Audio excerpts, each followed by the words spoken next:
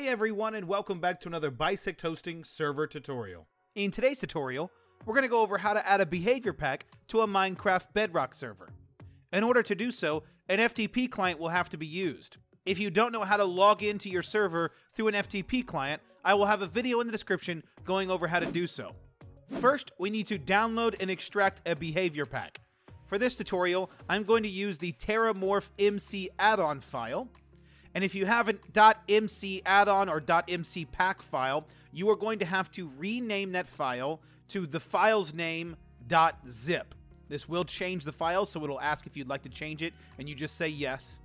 Now that it's changed to a .zip file, we need to extract the file, so we can just right-click and choose Extract. You then may see one folder, or possibly two. If you see two, you'll see a B and an R folder. The B is for Behavior Pack, and the R is for Resource Pack.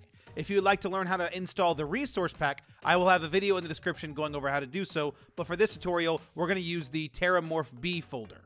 When we look within the Terramorph B folder, we will see a lot of different files, but we want to open the Manifest.json file. Once we have that open, we can minimize this for later in the tutorial. Now we need to log into our Minecraft Bedrock server using an FTP client.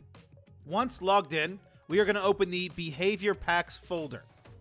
Within this folder, we are then going to drag that behavior pack folder that we had from earlier into the behavior packs folder on the server. Once that is completely transferred over, we can log into our Bisect Hosting Games panel and choose our Minecraft Bedrock server. We are then going to choose the red stop button to stop our server.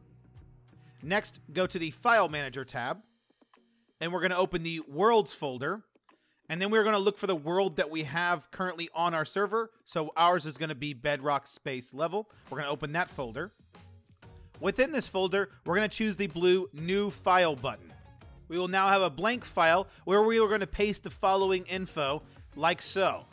This info I will have in the description so you can easily copy and paste. Where it says pack ID and it says within the parentheses paste uuid from the Manifest.json here, we are going to go ahead and go into the Manifest.json file, grab where it says uuid, and within the parentheses, we are going to select all of that and paste it into the document between the parentheses where it says pack ID. Next, where it says version 000, we are going to go back into the Manifest.json file and see where it says the version numbers. So for ours, it is 102. We're just going to paste in 102. Once you have all of that added, we can choose the blue create file, and we are going to save it as world_behavior_packs.json.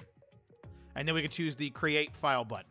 Now that we have that added, we can go back to the console, start our server, and our behavior packs will be added to our Minecraft Bedrock server. If you have any questions, check out our knowledge base, bisecthosting.com/KB, or you can submit a support ticket on our website.